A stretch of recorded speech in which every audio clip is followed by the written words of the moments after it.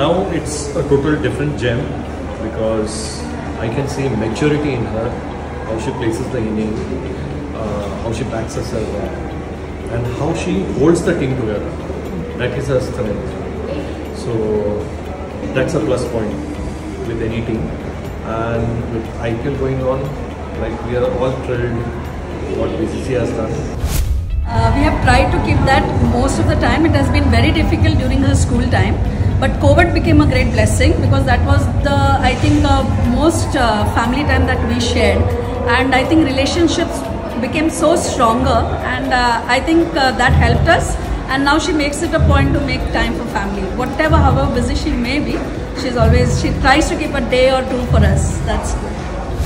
For her, Delhi team is a home for her, and she feels the closeness and the bonding in this Delhi team. We are not superstitious kind of people. We are people of prayer.